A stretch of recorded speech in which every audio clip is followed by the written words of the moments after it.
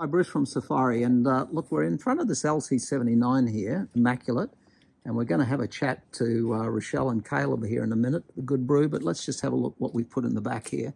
And we'll do a bit of a walk around on this because this has also got the digital switching, huge amount of power. All the coffee machines here. Meet Rochelle and Caleb. Hi, Bruce. How are you today? Yeah, Bruce. good, thank How you. are you? Yeah, Rochelle, tell us what you're going to do with the Good Brew. So our whole vision is to have really good coffee on the northern beaches in Sydney. Right. And totally off-grid. And totally off-grid? Mm. And when can people come and see you? Will be end of October, early November. Around Avalon? Avalon, yep, Newport, Mona Vale. Right, yeah. Everywhere. Yeah. And Caleb here? Hi. Yeah, so we wanted a car that could stand out, I guess, in the crowd. But it was Rochelle's vision, and thankfully we got some really good support. All Press is backing us with beans, so we feel that we've got one of the best coffees on the beach. And I know you're going to be fast at it as well. We've talked about that at length. Speed is everything. Speed. So here I am holding the tablet, and this system here is, just have a look at this. And I'm going to just prop this up here, but this is reading the Victron system. So we've got two batteries here. These are our new high performance ones. You saw them in one of the earlier coffee vans that we did. So these are together are 10,000 watt hours of lithium that we've got here. There's the battery voltage, there's the percentage. And this side of our display is replenishment. So right now it's night time. The solar is down to 11 volts. We've got no watts coming out of it at all.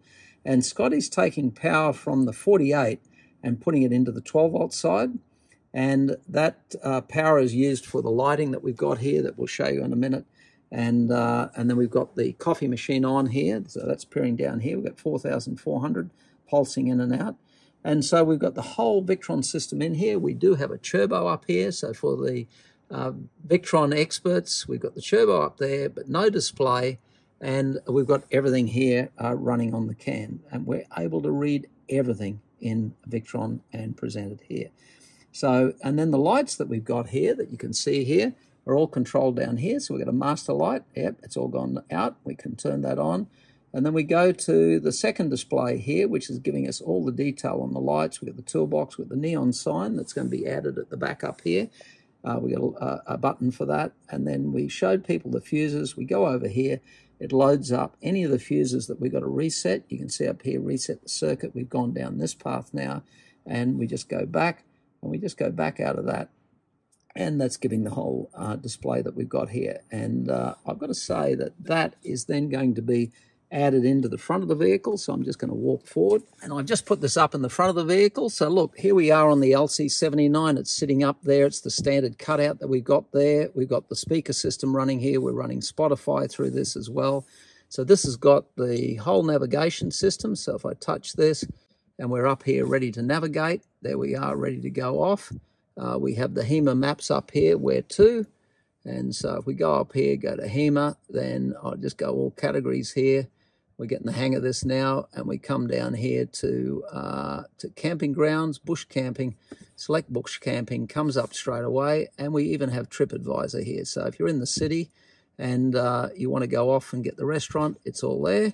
And then we've got the Fusion Sound that's connected here, and we've got the iPhone connected into here on the Fusion Sound. I won't turn that on. And then we've got the digital switching, which is the last thing that we've got over here. So we can also add to this the IP camera. So we could have a full reversing camera coming up into here, which we haven't set up in here. But it looks quite slick in there. And then the important thing is when you're driving, the whole digital controls, everything about the system in the back is going to appear on the screen here in the front. So you can see everything that's going on. You can control all the lights. We've even got the front spotlights, rock lights, everything on it. So you can see that went to negative 2,000 watts on the startup. And now we're producing about 900 watts coming in. We're ramping up the starter battery. And let's just go up to a high idle if we can. Just take it up here a little bit. Putting in there about 1,800 watts, 1,900 watts that's going into the system. We have to say, how good is that?